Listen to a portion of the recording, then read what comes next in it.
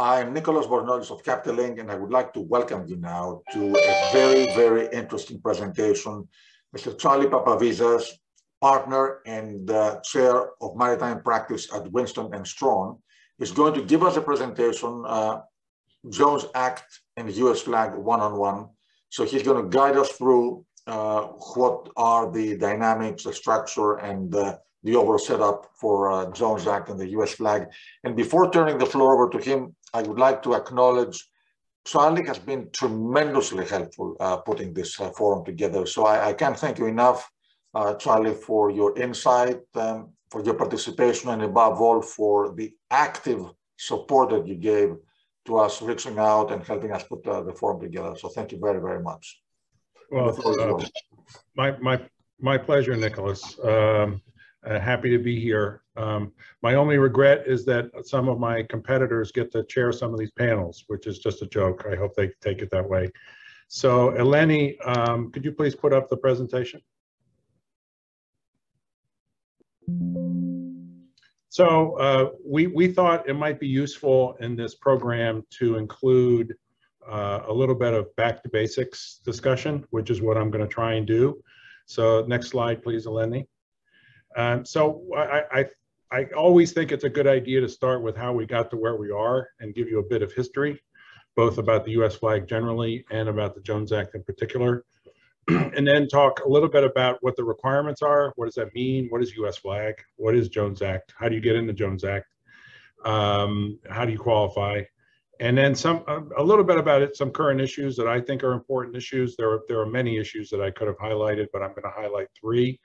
They happen to all be Jones Act issues, not US flag foreign trading issues. And you'll see at the bottom of the first slide I have here, many people don't know that Senator Jones was a congressman first. He was elected in 1898 in the Republican landslide that accompanied the victory in the Spanish-American War in from the state of Washington. And he was a Merchant Marine supporter from the beginning. And I think the quote at the bottom of the first slide indicates that. Next slide, please, Eleni. So what are we talking about when we're talking about US flag? Well, first of all, the US flag was one of the first, the US registry was one of the first things the first US Congress put together, 1789. It started immediately with duty laws, import duty laws preferring US flag vessels, both in certain foreign trades and in the domestic trade. It wasn't until 1817 that those preferences, at least in the domestic trade, what we call the Jones Act trade, was converted into a requirement rather than a preference. Over time, the United States has not always had a full US citizen crew requirement like it has today. I mean, for example, between 1813 and 1864 it did, but then from 1864 basically all the way to 1920, only the deck officers needed to be citizens. Most of the crews on US flag vessels in the late 19th century, early 20th century, including during World War I, were substantially foreign, were not US citizens on US flag vessels. The US started with very simple ideas of what it meant to be a US citizen, to qualify to own a vessel. That's changed enormously over time, substantially more restrictive today, primarily as a result of World War I developments. The US has not always subsidized its merchant marine. It toyed with mail subsidies for a while, for many decades. It wasn't until 1936 that it went all in with a very direct subsidy system. We have a version of that today, which I'll talk about in a little bit. And it starting in 1904 was the first time the United States started preferring US flag vessels for the carriage of US government cargoes. At first just for defense cargoes, then later after World War II for civilian government cargoes. Next slide, please. So when we talk about the Jones Act, I put up here as contemporaneous a picture as I could find of Senator Wesley Jones from the summer of 1920 when the Jones Act was enacted. As I said before, that wasn't the beginning of our coastwise trade reservation. That goes back to 1817. Over time, that requirement wasn't expanded automatically. People go back and think, well, we must have always had this for everywhere. The answer is no, we didn't. We thought went into, should we expand it to Louisiana when we bought it from the French? Should we expand it to Alaska when we bought it from the Russians? Should we expand it to Puerto Rico when that became a U.S. territory as a result of the Spanish-American War, and so on? It's also expanded functionally. At first, it just started out as just being cargo, merchandise. Over time, it went to cover dredging, towing, salvage, passengers. And over time, the law has been made very different because of evasions, because of loopholes. Those were closed at various points in time in the 19th century and continue to be closed, changed today. The Jones Act, as we call it, is a living document. It wasn't until 1898 that the coastwise trade was restricted to U.S. flag vessels versus U.S. owned vessels. And as I said, there's been citizenship requirements have changed over time substantially. Next slide, please. So one of the things I wanted to emphasize is that the U.S. registry is really two registries, at least in my mind. It's a national registry, meaning a registry where vessels must have a national connection to the country. And that's our Jones Act registry, our coastwise registry, where the person owning the vessel must be a qualified citizen. And I'll talk a little bit about what that means. The crew must be Americans. The vessel must be built in the United States. And the market is closed. It's not open to anyone else except someone who qualifies. And everyone pays taxes. I mean, that is to me, that is the quintessential national registry, the opposite of an open registry. For the foreign trade, however, we have sort of an open registry because you don't have to be a full U.S. citizen to own the vessels. The vessels can be built anywhere in the world, at least if they're not attempting to qualify for certain civilian preference cargoes. And the owner can basically get out of federal taxes because the tonnage tax option it has is a de minimis tax. The U.S. citizen crew is the part, to my mind, that makes it quasi-open registry, not truly an open registry, more like a national registry. Next slide, please. So one of the things that if you ever want to get into U.S. flag, or you're in the U.S. flag and you want to take in foreign investment, or you want to take in a foreign loan, you have to deal with citizenship. It's something I certainly deal with all the time. And what I have on this slide is a little bit of the ground rules, a little bit of what does it mean to be a U.S. citizen, and there's basically three types which we have to distinguish. There's a registry citizen, sometimes called a documentation citizen. That's an entity that's eligible to document a U.S. flag vessel. The entity itself must be organized in the United States. For example, a Delaware LLC would qualify. Mainly U.S. citizen management. I won't go through the details, but that's as useful a summary as any. But the entity can be owned 100% by foreigners. Organized in, if it was a Delaware Corp, all the shareholders can be foreigners. That still qualifies as a registry citizen. Then we have the next level, which is a controlling interest citizen, which must be owned at least 51% by U.S. citizens, but otherwise is a registry citizen. And then finally, we have coastwise citizen, which is a registry citizen owned at least 75% by U.S. citizens. And when we say U.S. citizens that own that 75%, they in turn must meet these requirements. In other words, your 75% must consist of registry citizens, in turn owned 75% by other qualifying citizens, essentially until you get to human beings. And that's a pretty intense test. It's a pretty invasive test. It's difficult to meet, intentionally so, by the way. When the law was tightened in World War I, 1916, 1918, 1920, each time Congress touched it, it made it tighter because there were evasions. Next slide, please. So when you're talking about U.S. flag vessels in the foreign trade, their costs are higher than your typical open registry costs. for various reasons.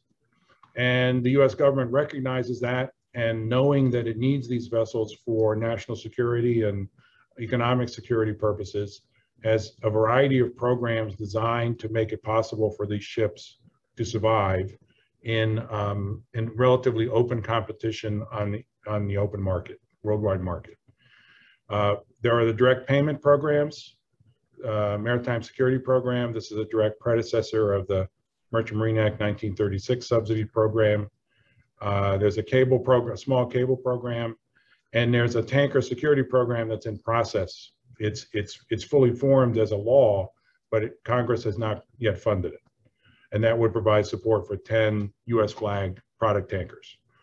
Then we have the government preference cargo programs, the 1904 Act, as I mentioned before, the 54 Act for civilian cargoes, and what we call PR-17 for export-import bank finance cargoes. And last, we have DoD charters. DoD, of course, is a huge shipper of things around the world, and it charters US flag vessels sometimes for relatively long periods, essentially 5 years, sometimes just for a voyage, just to move a unit from point A to point B. Next slide, please. So one of the other areas where the US government supports US flag vessels is with financial support. I'm sure most people have heard of the Title 11 Guarantee Program. It used to be a guarantee program. It's really a financing program now, where the Federal Financing Bank provides the funds up to 87.5% of the cost of a vessel if built in the United States and if registered in the United States for the foreign or non-contiguous US trade. Non-contiguous meaning you can use this program for ships trading to Alaska, Puerto Rico, Hawaii, and offshore oil patch, but not to run gasoline between Houston and Tampa. The Capital Construction Fund Program, the Capital Reserve Fund Program are both basically 401ks for ship owners. It's a tax advantage type situation where funds can be deposited and they can earn money tax-free. The catch is they must be invested in a vessel built in the United States. And then there's a depreciation disbenefit, which catches up with the owner. And I also mentioned the tonnage tax, which is a nominal tax that an owner can elect to pay in lieu of federal income tax, which is available only in the foreign trade, not in the Jones Act trade. Next slide, please. So I want to talk now about several issues, as I mentioned at the outset, that I think are current and are worth watching. They're all Jones Act issues. The first one relates to the third proviso to the Jones Act. The text of the third proviso I have here on the right side of the slide. It's essentially a Canadian rail exception to the Jones Act that cargo moved over Canadian rail, so long as it meets the tests in this proviso, can go in part by foreign vessel. So this proviso used to say in 1920, when it was enacted, it used to say excluding Alaska. As you can see, it now says including Alaska. In 1958, when Alaska became a state, that word excluding was changed to including. So since that time, Alaska can participate in this proviso. Last summer, Customs and Border Protection issued fine notices in a pretty large amount, by far the largest Jones Act fine ever, $350 million, for the movement of frozen fish from Alaska to Eastern Canada, and then in part by rail and the rest by truck to the lower 48. CBP has alleged that did not meet the terms of the proviso for various reasons. The persons affected sued the government in Alaska. The Alaska court permitted this carriage to continue, but left open the possibility that it would agree, the court would agree with CBP that these were actually violative movements. That remains to be seen. We're waiting on the court's decision. That could come at any time. Next slide, please.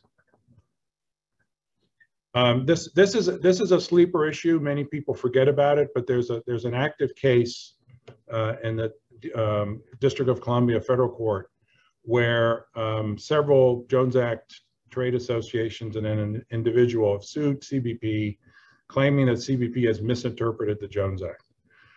The Jones Act, of course, applies to merchandise. It applies to transportation. Customs has long said that merchandise does not include vessel equipment. The rub is that they define vessel equipment to mean things necessary for the functioning of the vessel. And that has bled over into things like things a vessel might install, that would be considered vessel equipment. That has been challenged. The suit is long pending from November 2017. It's still pending. It's only in December of 2019 that CBP issued some guidance that clarified it, both on vessel equipment and for short movements of vessels. This is very important for installation situations, both oil and gas and renewable energy. This case has a lot of potential to change the way people think about offshore movements of vessels, so it's something to watch. Next slide, please. So last but not least, I want to talk a little bit about offshore wind. I know you have a panel, I think it's tomorrow, on offshore wind. I'll be interested to see what the companies say about the current status of things. You may have heard that yesterday and today, BOEM, Bureau of Ocean Energy Management, has been going through an auction with huge numbers being bid for lease areas off the New York Bight. That shows that the interest is there. The Jones Act, it wasn't always clear that the Jones Act applied to offshore wind. That issue was resolved in early 2021.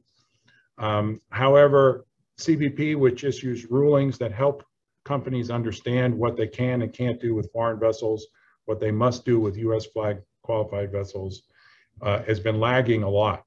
And so there are numerous issues. I deal with them all the time. Wind turbine installation vessel issues, on moving things around, moving people around, and lots of cable issues. Cable, where cable can be laid by a foreign vessel, where it can't, what happens when you wet store cable, and cable burial issues, which are maybe the most vexing of all. So that's all I have. Next slide, please. So that's some propaganda, and then I'm happy to take questions if anyone has any. I hope this has been useful in giving you sort of a little bit of a back to basics kind of discussion, and help set up some of the panels that you're going to be hearing today and tomorrow. Nicholas?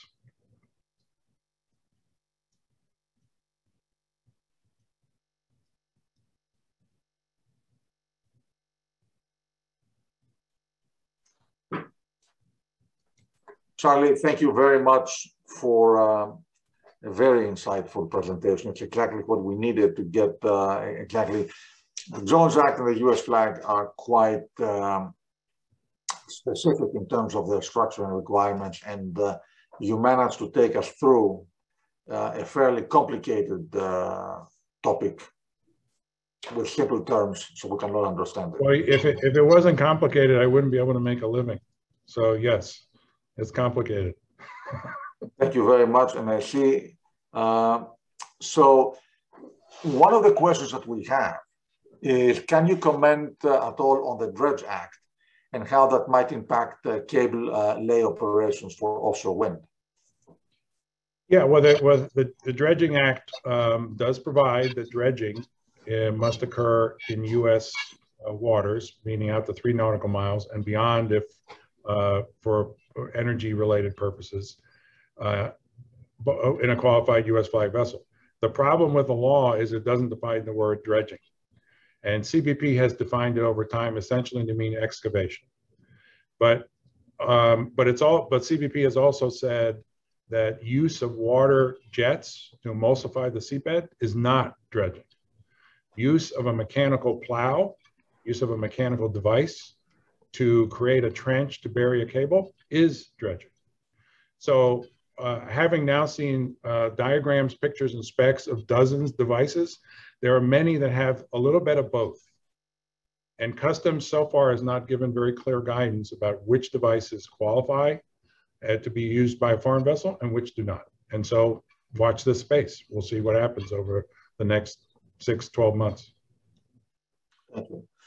Charlie, I think we came to the end of our allotted time. Again, I wanted to thank you very much because you've been more than tremendous in terms of helping to put this forum together. And we look forward to do it. Happy to do it. You should have one of these every month. Well, we are going to do a webinar with you soon on a topic that you choose. I think exactly we need to keep the information flow and the momentum, and we look forward to having you guide us through that. Thank you again for the opportunity. I really appreciate it. Well, we're the ones thanking you. Thank you, Charlie. Okay, take care.